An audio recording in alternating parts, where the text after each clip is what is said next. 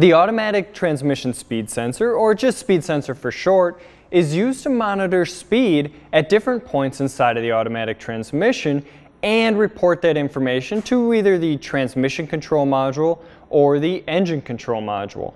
Now, most vehicles will have more than one of these sensors, and they may be called an input or output shaft speed sensor.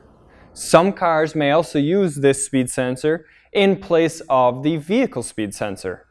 Now, the control module or modules that are using this speed reading use it to help determine shifting points, to run the speedometer on some vehicles, and to aid in the diagnostics of mechanical issues inside the transmission, such as slipping.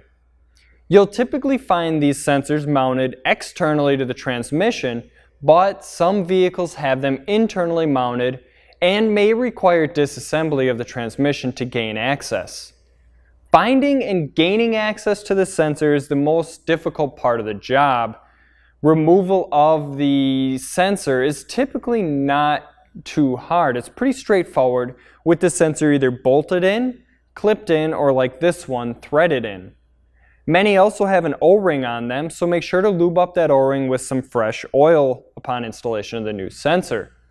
So if you have an automatic transmission speed sensor going bad, you could end up with an erratic shifting issue, a lack of shifting or transmission limp mode, and some vehicles may also exhibit a speedometer malfunction. The most common related codes are going to be a P0716, P0717, P0722, and P0723. So why should you get yourself an NTK automatic transmission speed sensor? Well, as with every NTK sensor, you're getting yourself a premium quality product with outstanding support and industry-leading innovation that's been bred directly from our company's OE heritage. These attributes and more truly make NTK the sensor specialist.